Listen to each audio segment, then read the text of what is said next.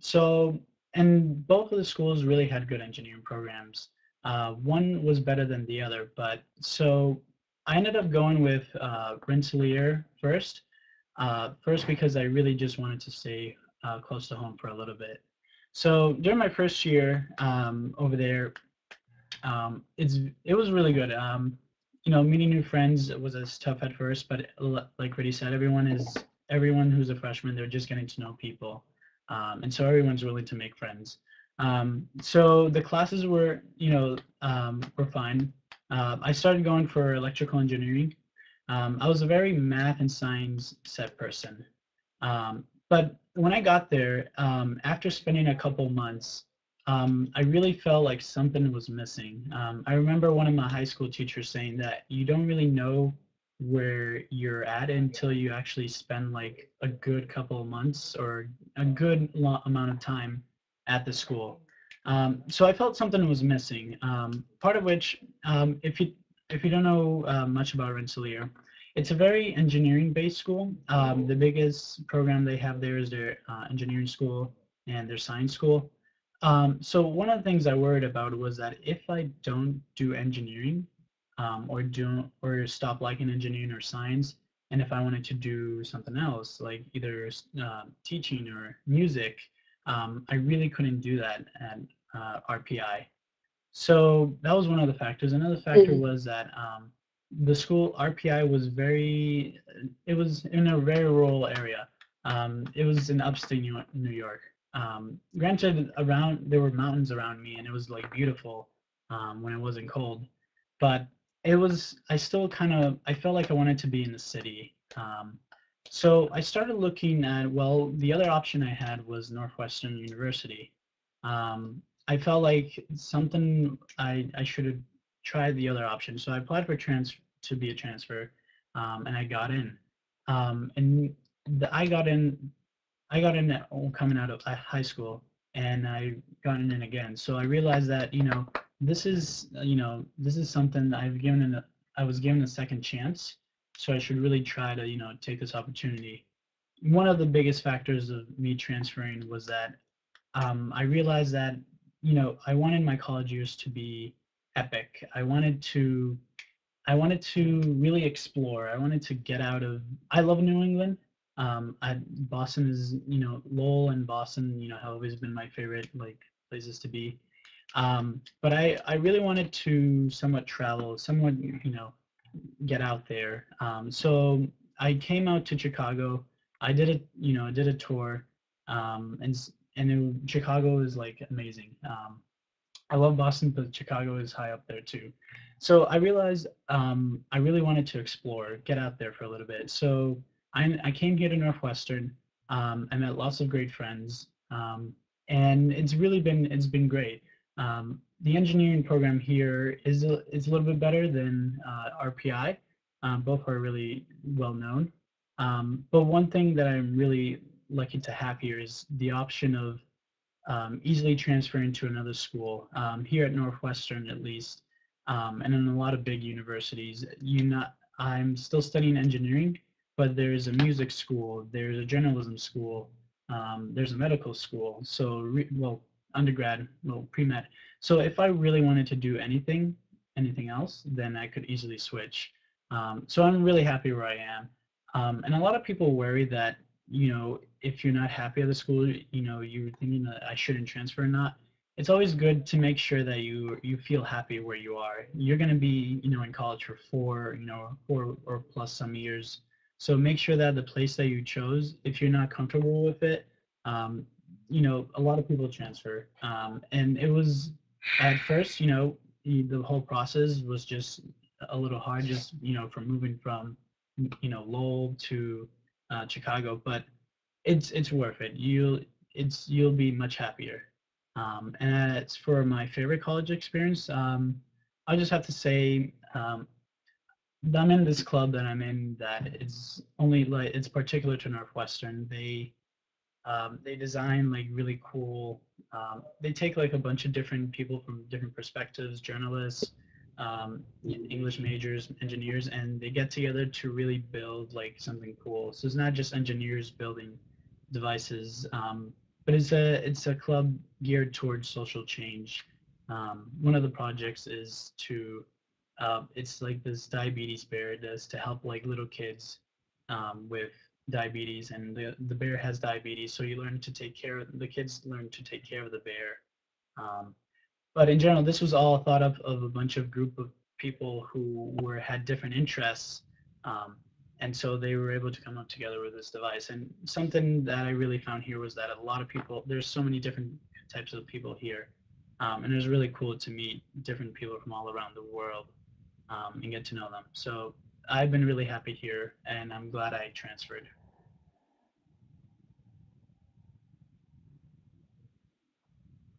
That's great, Nick. Thank you, Christian. I was going to say, you should write about that in the MassDive blog. But anyway, moving on. um, Meg, I know that you're still a high school senior, so you don't have that much experience to talk about. But I guess if you just want to, if there's anything else you want to elaborate on about how you decided that this was ultimately the school you wanted to go to.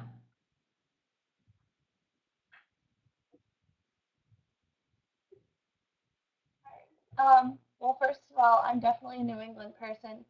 So I was definitely debating between whether I wanted to be in like Vermont or Maine because I figured it was far enough away from home, but also close if I needed to get back, like I had said earlier.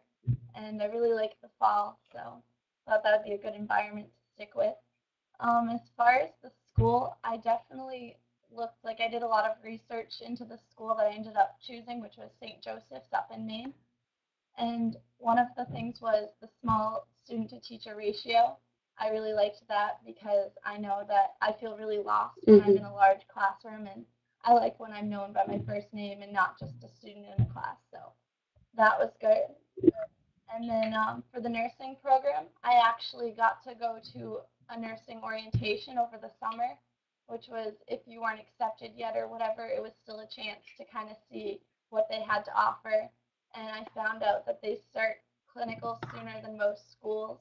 And also, I got to go through like the different labs and things that they have there, and I got to see like the sim man that they use for the nursing program. So I thought all the technology that they had there to offer was really neat. And that was one of the things that I had listed that I wanted to find in a school was that they used up-to-date technology versus other schools that might not have been as up-to-date.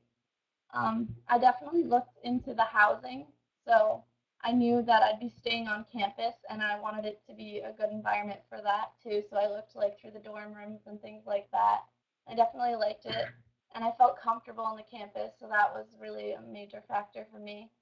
And then I'm also a legacy child at the school that I'm going to, and I know that was something that definitely persuaded me a little bit as far as financials because I knew that would be able to help me out.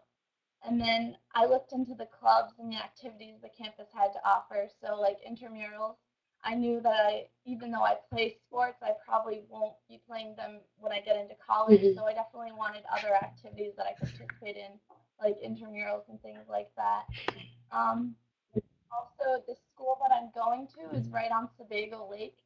So, I definitely like that because I'm an outdoorsy person. So, I really wanted to utilize like what was going around and the environment was secluded. I know when I've gone to other schools, like when I visited my friends up at Keene or Plymouth or whatever, some schools actually have like the town going through their school or like around them. But when I go up to St. Joseph's, it's kind of like the lake St. Joe's, and then there's just like the woods around it, and there's that one entrance. So it definitely seems a lot more secluded than obviously if I were to go to a school in the city. So that. And then also in the cap, they have organic foods that they use from a local farm. So I thought that was really neat. And I definitely looked into how green they were versus other schools. And as far as experience, like you had said, I'm not there yet, but my sister actually went there, so I got to visit her a couple of times. And probably the best experience I had on campus was when we went out and played bingo. Part of student they have a bingo night. I believe it's like every however many Wednesdays away, but it gets really intense there. Like they put out these prizes, like video games and things like that, and tickets to concerts. So it definitely gets intense. So that was really cool. Some of the Great. activities. Yep, that's a good point, that colleges spend a lot of time planning activities that students can do. So even if you are in a secluded environment and you feel like, oh, there's going to be nothing to do out here, colleges spend a lot of time doing these types of activities. And you also hit on a good point that I think Christian brought up, or Nick brought up earlier, about wanting to be in the city. And Meg, you're the type of person you want to be in kind of like, near the lake and a little bit secluded. So it's totally a personal preference thing, and these are good questions to reflect on when thinking, what type of school do I want to go to? So thank you for bringing up those points. I guess I can talk for a minute about my experience. So I only applied to Boston schools because just growing up in the city, I knew that I really wanted to be here. And I also have 2 younger brothers who I really wanted to be around and to be able to hang out with them on the weekends. So for me, I just kind of wanted to stay around. Sometimes I look back and think maybe I should have went outside of my comfort zone and applied to further schools. But ultimately, I'm happy here, so it turned out well in the end. I remember after my freshman year, well, first semester freshman year, I had problems adjusting to my new environment. I think it was a harder transition than I had envisioned, and I actually began to apply to fill out applications to transfer to other schools because I just didn't feel like I was completely happy, and I thought every single other person here is happy, so something must be wrong with me. But then what I did was just talk to I got a few mentors on campus, and I talked to them about it, professors, and then also faculty members that their job is to be mentors to students. So luckily I reached out to them and kind of just told them how I was feeling, that the transition was hard, and that I thought I should be somewhere else. And I went on a few retreats for freshmen in which I was able to talk to upperclassmen about these kind of these worries I had, and they helped me work through it and realize that BC was a place that I could be happy. And I started joining clubs, and I started being a retreat leader myself, and I made a pretty good group of friends going into my sophomore year. And so things were really starting to come together for me around second semester of my freshman year. And I just share that experience just to say that, like Christian, sometimes a school isn't meant for you because it doesn't have everything that you as a student want. And that's what I thought about BC at first, but luckily I took the time to, talk to mentors and figure out that it was a good place for me. But academically, BC has been a good place for me because, like I mentioned, I'm in the education school, and I'm teaching next year, so that's definitely something I'm very passionate about, and I'm glad I've been able to study while at BC. I would say that my best experience so far at BC has been traveling abroad to Spain. And I say that because, as I mentioned, I haven't left Boston for school, so for me, the opportunity to travel to another country for first semester was kind of a way to get outside of my comfort zone for the first time. I got to learn a new language, and I lived in a dorm with Spanish students, and I traveled all over Europe while I was there. So it was a really, really incredible academic and personally formative experience for me. So I highly encourage you guys, when you get to that point in your junior year, to go abroad if you can.